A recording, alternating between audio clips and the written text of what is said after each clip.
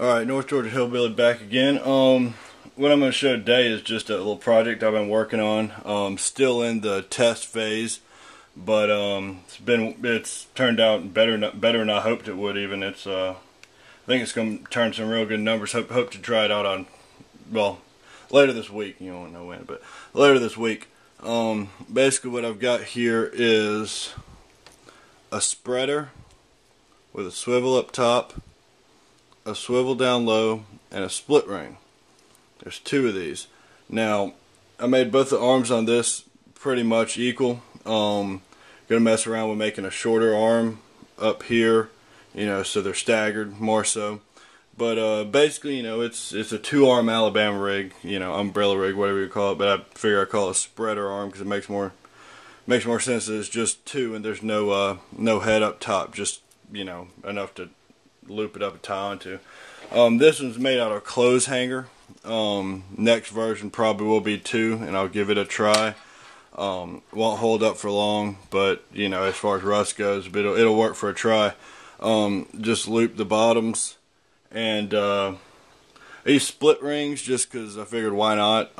It's not really a rig you'd be changing out a whole lot, and you can see it's got some flex here. But basically, when I've tested it, when I put a, and I've talked about before why I use rate of fall zeros, just like to fish them, like to mess around with them. But basically, when I've got on the bottom here, I've got a rate of fall zero that I've probably adjusted to be like a rate of fall like 3 maybe, and up top I've got about as close to neutral buoyancy as you can get. It'll sink and then it'll slowly rise after about 10-15 seconds. As you can see, real low profile with the tungsten nail inserts. You can't even tell on either. This one you kinda can, but barely.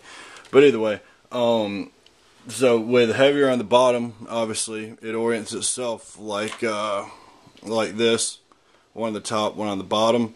With them, you're not going to be able to get them the exact same, rate of fall. They all vary a little bit from what I've seen, but when they're about the same, it's going to run side by side and or slightly staggered up or down. You can mess around with that with the nail weights, and just have those in temporarily, just so you could have one go up a little bit and one down, but not vertically, just staggered.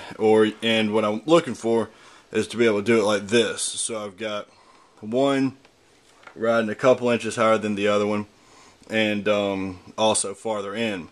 And not a fan of using stinger hooks. I've personally seen attributed what I believe is, they just weren't biting when they could see a hook on the belly.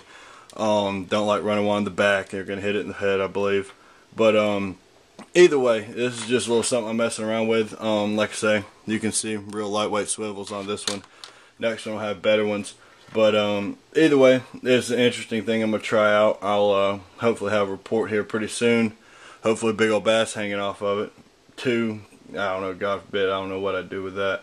But either way, it's something worth messing around with, and something you can easily make up. I'm going to look into some kind of stainless steel wire here later. I'm thinking maybe a brazen wire or a brazen rod for welding, stainless steel brazing rod.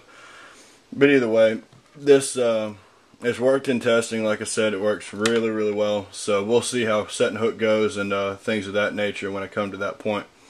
But either way, there's just another idea you give a try, and hope it works out for you if you give it a try, and I'll let you know how it works out for me. Thanks.